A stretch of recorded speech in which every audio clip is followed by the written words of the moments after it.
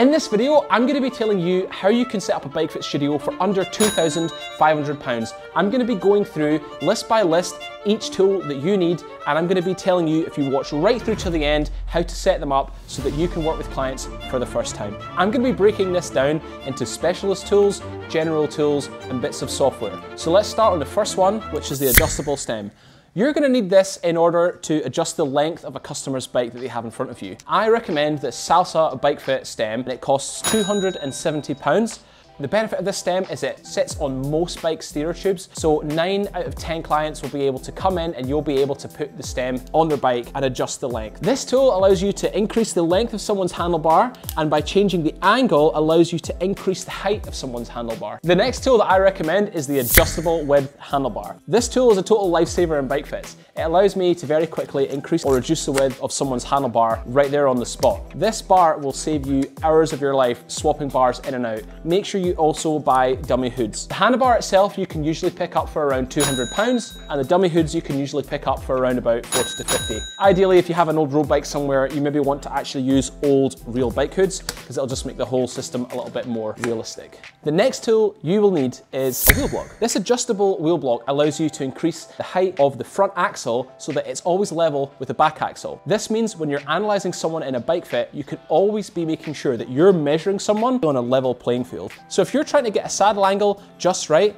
and the bike is down by a couple of degrees, you could be messing up someone's bike fit and basically giving them a subpar service. So making sure that someone's bike is completely level using one of these is a real trick up your sleeve. You can also use magazines or bits of paper for free, but it's a total nightmare and it'll add hours into your workflow. We're trying to get something that gets a bike on a turbo, get set up level, good to go straight away, and it'll make your life and the customer's life so much easier. The adjustable wheel block costs £359. Let's add that to our total. The next tool that you'll need is an XY tool. You put the tool in the bottom bracket and it allows you to get the X and the Y, so the height and the distance of various parts of your customer's bike position from the middle of the bottom bracket if you're using that as a common point. This is super important for two reasons. Reason number one is it allows you to get a before and after position. So if someone has an issue with their bike fit, you can always revert back to the original position, and it just saves your bacon sometimes. The second reason, normally when I work with clients, they want a post-fit report that allows them to take their bike position potentially away on holiday with them should they be hiring a bike,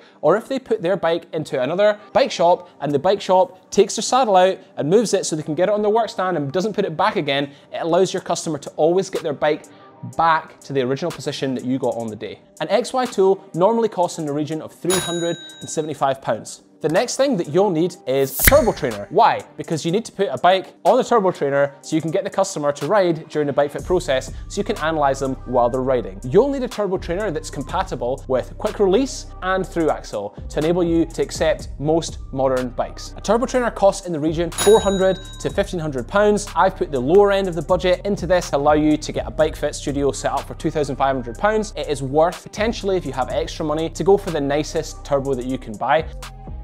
The next tool that you need is a laser level. A laser level costs £50 and is essential in combination with the adjustable wheel block. Why? Because it just makes it super easy for you to check if the front and rear axles are completely level, and it'll speed up your workflow. That's literally all I use it for. Did that kind of cover? Yeah.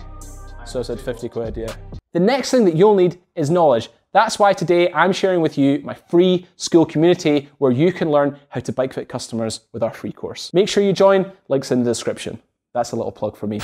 The first bit of software that you'll need is a website builder. I use Squarespace. It's super important that you get the word out there in order to find customers.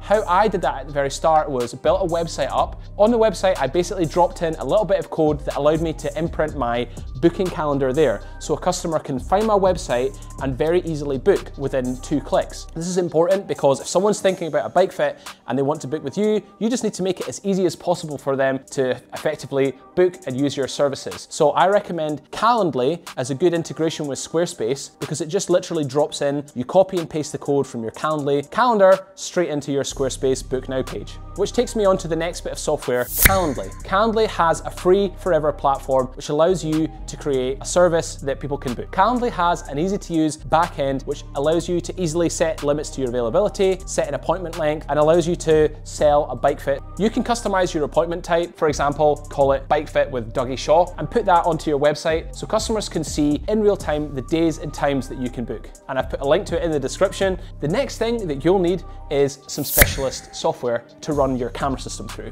Kinovia is a super easy to use video analysis software. It allows you to put multiple cameras to record at the exact same time so you can simultaneously record from the side and from the back of your bike fit customer. I would recommend that you definitely go and download Kinovia. There's other options available that are all paid. For example, you can download Dartfish.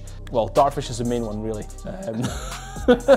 Kinovia has more than enough for you to get going with, and the best of all, again, it's absolutely free. So I'm not gonna add anything to our total. There you are. Of course, if you're analyzing someone with cameras, the next thing that you're gonna have to use are little targets.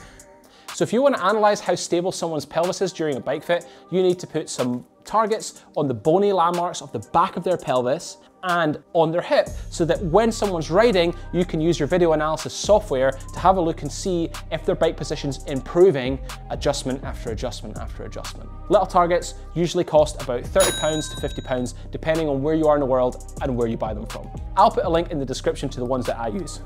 Next thing on my list is a tripod. Tripods are super essential because you'll need to mount the cameras that you use to analyze someone's bike position from 90 degrees and right from the back. Tripods really are the only way to do this. I've tried in the past to just mount them on top of things in bits of my bike fit studio. It doesn't work. You'll also need a third one because it's super easy to mount your laser level on a small one just sitting on the floor. So I've allocated £64 into my grand total for you to buy 3 tripods to run your bike fit studio with. Next thing is a camera. These Logitech webcams are HD and they're enough for you to get started with. You'll need to set these cameras up level with the side of your subject and the back of your subject. This will allow you to properly analyze someone's bike position. They cost £120 for 2 of them, and that's all you need to get started with. Make sure you buy your cameras with the link I put in your description so I get 10% of the money that it costs you to buy them. I don't know these. How much does this cost? Like 20 quid. I've not written down the total. I don't know what I'm going to do. The total's actually £3,000.